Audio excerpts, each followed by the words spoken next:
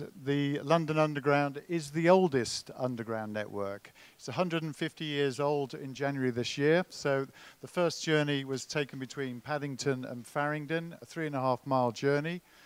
But from that, here we are today using exactly the same network. And earlier this year, we actually did the same journey with a steam train following the same route. If you think about the London Underground and the way it's developed over the last 150 years, it really is the core of the city and the driver of the economic growth of that city. If it didn't exist, London would have developed in a very different way than it has done today. If we took the population of the 6 largest cities within Britain, we will add up to a total of 3.7 million people. And this is how many passengers we have on the London Underground every day. So if you imagine, if you are a shopping centre owner and invited every person from those 7 cities to come into your shopping centre for one day only in a year, that is the base of the people that I've got to work with. And that's not going to stop there. So if you look at the census for 2031, the estimated growth of the population of London is 750,000 people in the next 18 years. And in addition to that, there'll be 1.25 million extra people working within London. That is equivalent to 2 full underground trains full of people every week between now and 2031. 4% of the people using our underground station use any of the retail facilities on the underground. 53% will use it occasionally, and 43% use them not at all. So we've got a very big gap to fill, and there's obviously a massive amount of potential that we can actually start looking at. So what are we working on? The types of things we're working on, although we've got a very confined space, very restricted retail environment, and nowhere near the size of unit shops that some of the large shopping centres have, we can bring into play some of the digital,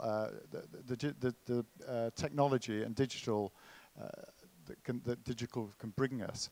So we're working on sponsorship, advertising, all those core issues to look at the very small retail footprint we can deal with. But the intention is to create a single coherent vision for retail, where we bring together all those aspects to try and get the most out of the retailing for the customer. So the types of things we're looking at are, it's sponsorship, looking at sponsorship of stations, looking at sponsorship of particular events. Advertising is the strongest part of the offer on the underground at the moment, producing probably 3/4 of our total income. But we're also looking to improve the quality of our retail kiosks. We're looking at bringing in technology with vending machines, and also trying to work with the internet. Most of our stations by the end of this year will be actually Wi-Fi connected. We asked a number of architects to have a look at various stations, and this is one of the stations, to come up with their blue sky vision of what they might create if they had a free hand. So the architects did quite a bit of work, but actually came up with a very, very simple solution, and that is just to declutter the stations, to get rid of all the transport layers that have developed over the years and take it back to the glory that it formerly was. So we reinforce the circle of the station. We try and increase the traditional retail offer. So the area where people come out of the ticket barriers here, so this area is very busy. This tends to be quite a quiet area.